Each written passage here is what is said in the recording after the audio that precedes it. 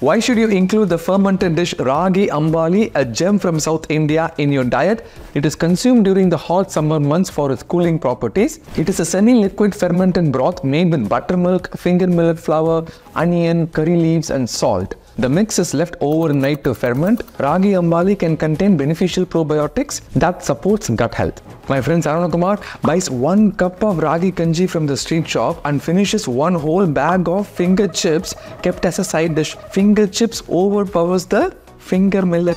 Ragi Kanji is considered as food for the poor by some people. There are 2 problems with the statement. Number 1, everybody should understand that health is wealth. Number 2, Ragi Kanji is not cheap anymore because it is eaten with onions. I love Ragi Kanji. Whenever I get a chance, I try to include that in diet. Let me know whether you have tried this beautiful dish before. If not, check out the link in the description for a video of how to make it.